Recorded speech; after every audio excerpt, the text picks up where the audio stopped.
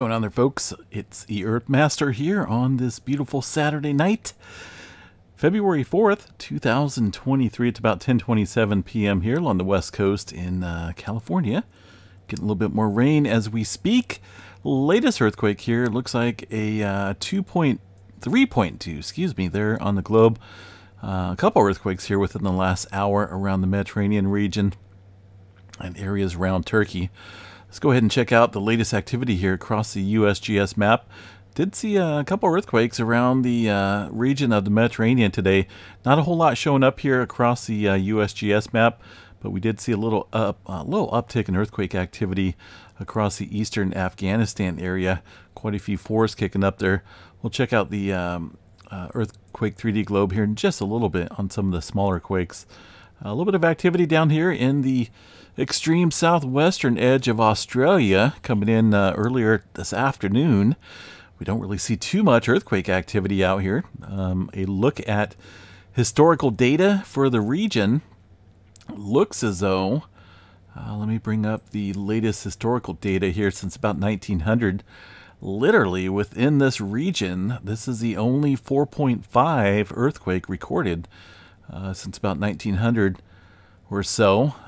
Doesn't mean that's, there's never been earthquake activity out there. I'm not for sure exactly what type of fault systems are out here, but it's a ways away from the major plate boundaries that sit down south. Historically, though, a little bit further north, it looks like there's been some larger quakes between 5.0 and 6.0. Well, northeast of, is that Perth? Hopefully I am pronouncing that correctly. I am not too familiar with the Australian communities and towns and cities. But either way, a little bit of activity kicking up there today with that 4.5 in the area of, well, I guess they would call that southwestern Australia, right? Hopefully. All right, looking back over here towards New Zealand, a little bit of activity from last night. Now look at the earthquake 3D globe here. Shows not a whole lot going on across New Zealand, according to the GeoNet servers. At least nothing above the 2.5 threshold. Up around the Tonga Trench, things kind of rocking and rolling, and also around the Papua New Guinea area. Seeing some activity ramping up. Around Tonga, the latest one shows a 5.0, relatively shallow up here around the Tonga Trench. Things may be starting to unzip, so to speak, up here. We'll watch that for some potential further movement. Also around the Papua New Guinea area. They had that 5.7 early this morning, coming in at 101 kilometers deep. We did see one further earthquake up here tonight, back a little ways, 35 kilometers deep here north of the Solomon Sea area. This is a major region, a little subduction zone here that can produce some pretty large earthquakes, but for now a 4.7 in that area. A little bit of activity also kicking off the coast of Japan into the Izu Trench, the Izu Islands area. Very shallow earthquake at 10 kilometers deep. That, of course, is the defaulted depth here. It could be a little bit deeper, it could be a little bit shallower. All I know there is a little bit of activity kicking up there today. Also down south into the area of the northern end of the Mariana Trench. They call this the Volcano Islands, Japan region. This one about 40 kilometers deep. This area has been relatively quiet over the past a couple weeks or so. It comes and goes in earthquake activity, but it's been awfully quiet, so things may be starting to pick up there in that region. Up north into the Kuril-Kamchatka Trench, around this bend area, seeing a 4.8, 54 kilometers deep. A little bit of adjustment down south and up north here. Got to watch this region right in here, the Kuril-Kamchatka Trench. I've been saying it for quite a while. I believe there's going to be a big one here eventually, I think sooner than later. Over here, the Aleutian Trench, seeing a little bit of activity this morning as well. And things look like they're mellowing out slightly around the Alaska area, up into the Cook Inlet region. And north of Anchorage, a little bit of microquake activity there today. Into Canada region, around the Rocky Mountains, seeing a 3.9. I'm surprised the USGS is reporting that. BC region of Canada, about 10 kilometers deep there for that 3.9.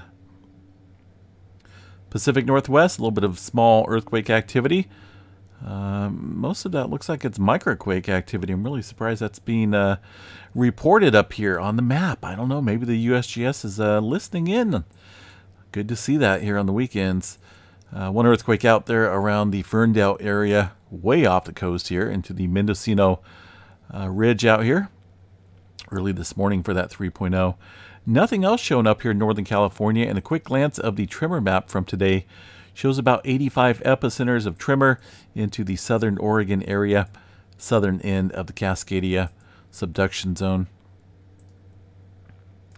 The rest of California, most of the activity in Northern Cal around the Clear Lake volcanic field, getting a little bit of activity here off the oceanic fault zone.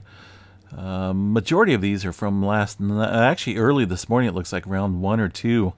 One further earthquake this evening, a 1.7 along this area. I'm continuing to leave up the earthquake watch here just due to continued earthquake activity here in Southern Cal, getting some of these fault systems that are back along the side here on the Pacific side of the plate boundary showing activity. Definitely a sign of some regional stress here in the southern portion of the state. 2.1 offshore, also 2.1 up north along the San Clemente or Cayetano fault, it looks like. And also here around this junction where there's a lot of stress and fault systems and also plate boundaries. It's kind of a big deal there. Everything getting crunched up. 0.8, 11 kilometers deep. Another earthquake here within the last hour. Looks like near the Running Springs area, 1.1. But overall seismic activity here, as mentioned, appears to be on the increase still from last night coming into today's time period. Up here around the Bishop area, 1.7. And out in Nevada around the Mina, Nevada area, got 3 earthquakes here. All within, well, basically minutes of each other here. That's pretty crazy. Variable depths as well. Let's see, Yellowstone National Park up here, not seeing too much. The Sawtooth Fault System around Idaho, a couple 2s it looks like. Let me give a quick glance here at Yellowstone and see what we have here for the latest data. Not a whole lot here as far as seismic activity across Yellowstone. Some couple localized earthquakes here, very small. But I believe some of these earthquakes are in Idaho that we had mentioned there on the Sawtooth Fault System. Wonder why? Okay, there we go. Let's see, Texas area, another 2.5 out around Mentone, Texas. 3.7 earlier. All this activity occurring outside of Pecos, Texas area, right in the oil field and wastewater disposal well areas. Also around the Crowder, Oklahoma area, 2.4. And I was wondering about this. I checked it out this morning, and there's actually quite a bit of these operations nearby as well. They're kind of hard to see on the map if you're that far out. You can kind of see some of these newer ones, but you have to zoom in to see some of these older ones have been eroded away over time. But there's definitely some older pumping operations down here and some wastewater disposal wells where the 2.4 struck earlier this afternoon. New Madrid zone quiet. Eastern portion of the country as well is very quiet.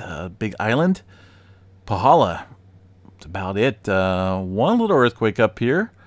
Very shallow earthquake around the Mauna Loa area, northeastern rift zone. So on that note, let's go ahead and see what's going on up there around Mauna Loa. Whenever we see activity up there, kind of earthquake activity, it's definitely worth watching. Kilauea volcano is still continuing the eruptive stage there, but I'm more concerned here, more interested, I should say, around the Mauna Loa region of the Big Island.